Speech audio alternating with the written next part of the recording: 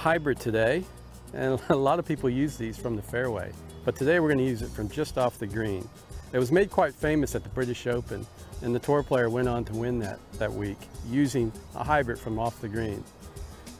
So how we do this is you address it by gripping down on the club, so just down to the end of the grip, just like you would when you're chipping.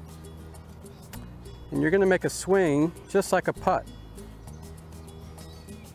We want no wrist at all.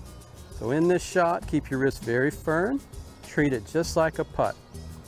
And what will happen is this ball will bounce along. By the time it gets to the putting surface, it will roll out just like a putt. All right, so let's give this a go.